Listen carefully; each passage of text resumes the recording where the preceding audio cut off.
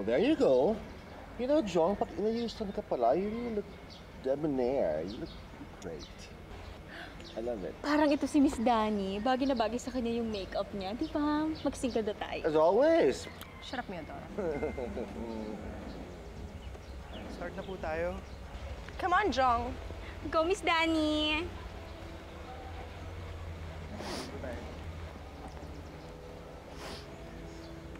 Okay. Come on, Jong. Look at me as if you love me. Kailangan ba talaga natin gawin to? Of course. You're engaged to an imperial honey.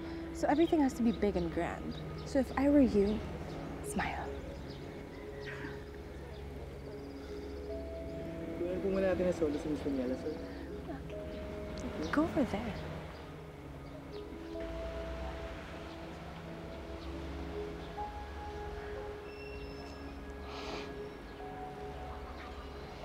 Hindi porket nabibihisan ka at dadala ka na dito sa bahay namin, eh, welcome ka na sa pamilya namin. Alam ko yan. Good. Baka kasi umaasa ka na magkatotoo tong lahat eh. Just a word of advice. Huwag kang ambisyoso, Jong. Baka kasi masanay ka, mag-feeling ka. Huwag mong kakalimutan na palabas lang lahat ng to. Ito, para malaman mo kung ano ka lang sa pamilya namin.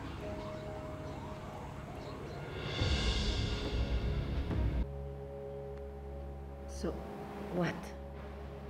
Ano? May iba ka pang concern?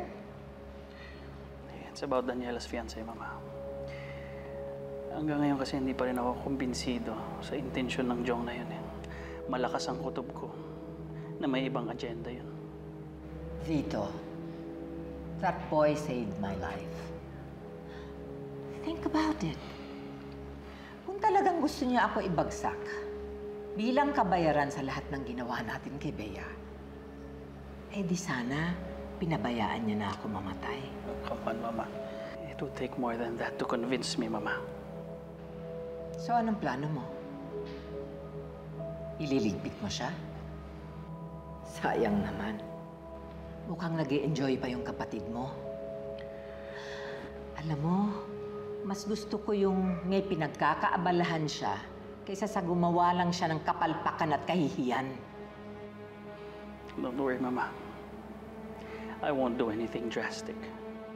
Aalamin ko muna kung totoo ang kutob ko at hinala ko.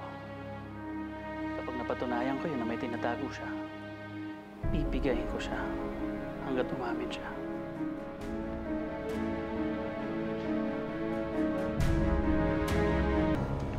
Mama.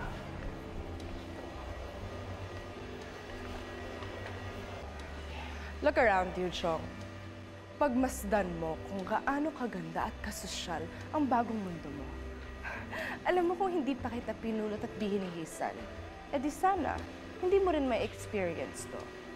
Kaya kung ako sa'yo, magpasalamat ka sa akin. Because I made you. And if you ever try to cross me, humanda ka sa gagawin ko sa'yo. Naintindihan mo? Okay. I have to use the ladies' room. You stay here.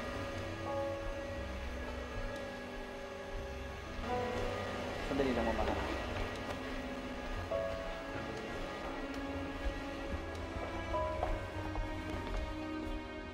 Bilib din ako sa'yo, no? On the outside, you can pass as one of us. Nakakalimutan mo.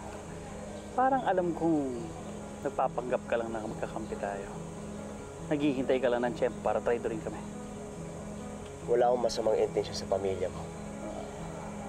Mabuti ang pinakita sa akin ng mama mo. Ganon din si Daniela. Kaya kinalimutan ko na kung ano mang galit meron ako noon. Do you expect me to believe that? Ano to?